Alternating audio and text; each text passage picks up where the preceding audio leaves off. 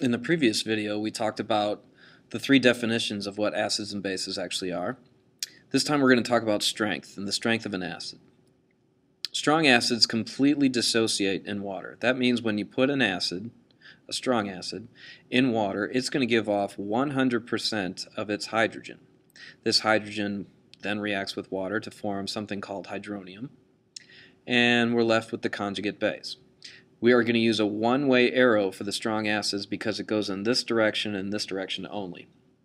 Equilibrium lies far, far, far to the right because the reaction does not go in the opposite direction. Weak acids, however, partially dissociate. They might not give off 100% of their hydrogen. They might only give off 5% of its hydrogen. So because of this, we draw the reaction with equilibrium arrows. The reaction goes this way. It also goes in this direction.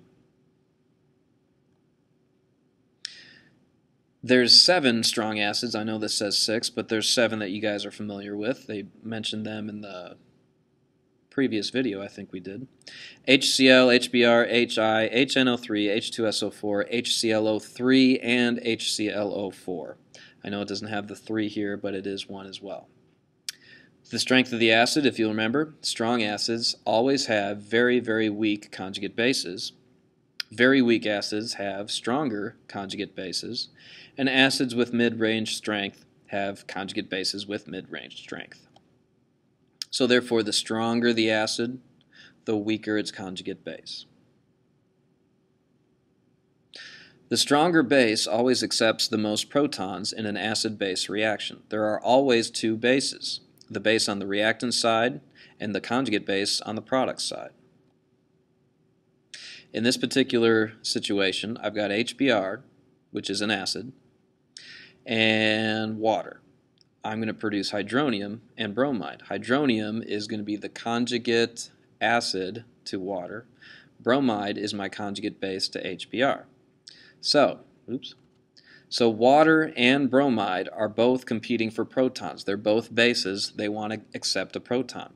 Water is the stronger of the 2, so it wins most of the time, and the reaction will go to completion. It will go in this direction. In this particular case, ammonia and water are competing for the protons, so they're the bases. Now, ammonia is the stronger of the 2, so it wins most of the time, and therefore this reaction lies to the left.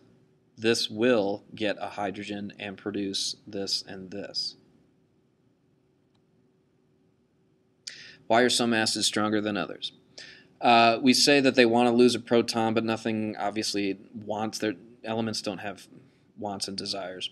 It has more to do with the attraction between the 2 elements and intermolecular forces. Acid strength increases when moving down a group on the periodic table.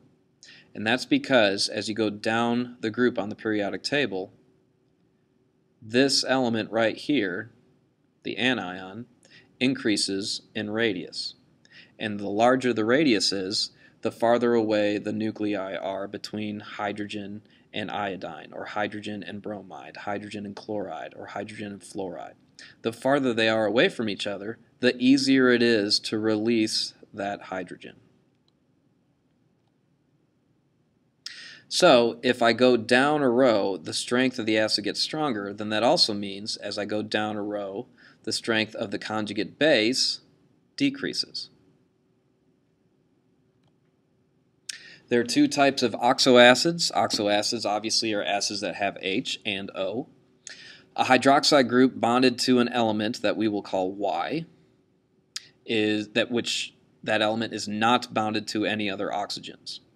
And then we have a hydroxide group bonded to an element Y that is bonded to extra oxygens.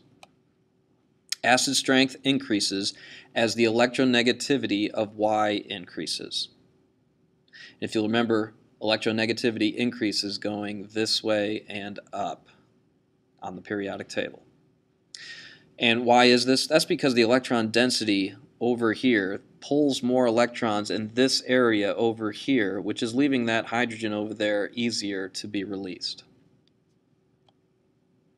So if you notice, I have HOI, HOBr, and HOCl. Well, chlorine is the most electronegative out of these 3, and therefore the stronger acid.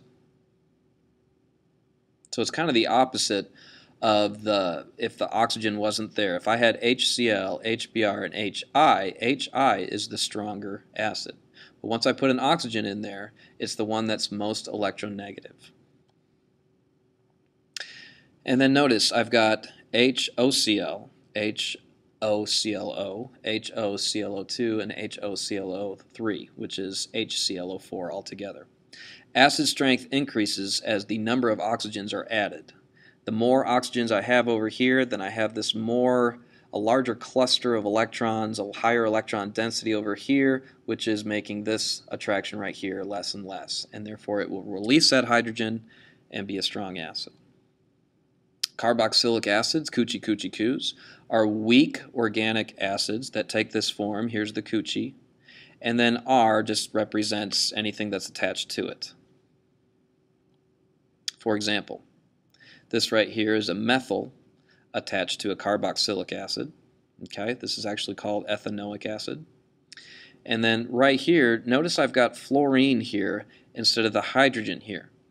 The more electronegative, fluorine's more electronegative, is going to represent the stronger acid because once again, there's a higher electron density pull over here, making this attraction less and less. Water can self-ionize. If you take water, it can break down into hydronium and hydroxide. It's at equilibrium. So if I was going to write a K expression, it would be this right here. K equals hydronium times hydroxide. Remember, we don't use liquid in our K expressions.